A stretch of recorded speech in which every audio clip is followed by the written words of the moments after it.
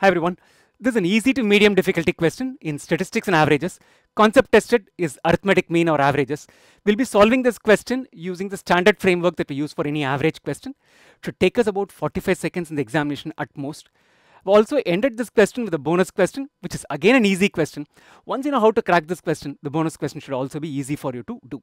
Let's get started with this question.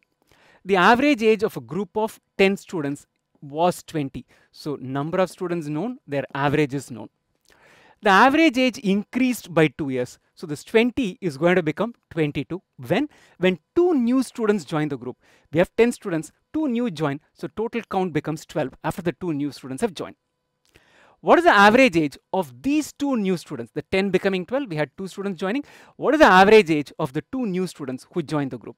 We're going to use the standard framework. Standard framework typically has 3 columns for us. Number in one column, average in one, and the sum in the third.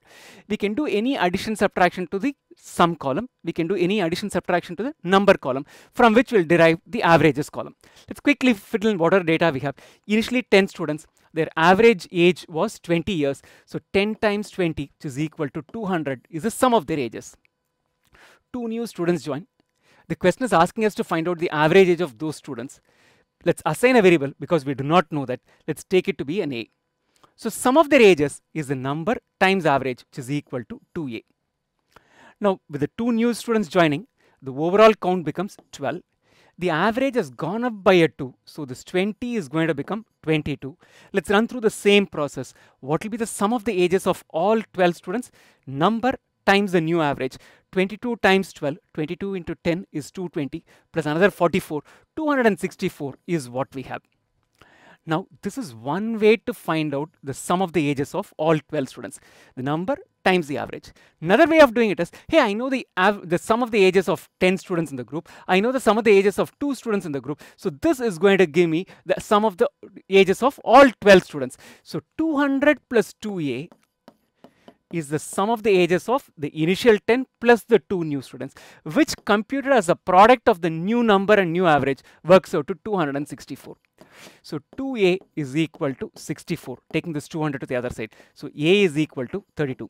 What is A? A is the average age of the new students who joined the group, which is what we needed to find out. So 32 years, choice D is the correct answer to this question. When you do in the examination, it will take you probably even lesser. There are other ways of doing it, but this is a sure short way without even thinking too much. You can just quickly run through this question and be done with the and get the correct answer. As I promised, here's a bonus question, slight change to the wordings. The average age of group of 10 students was 20, no changes there. The average age increased by 2 years, no change there. When 2 students left the group, the original question had 2 students joining the group, here 2 students left the group. What is the average age of the 2 students who left the group? These are the 5 answer options. Try this and post your answers in the comment section of this video. Best wishes.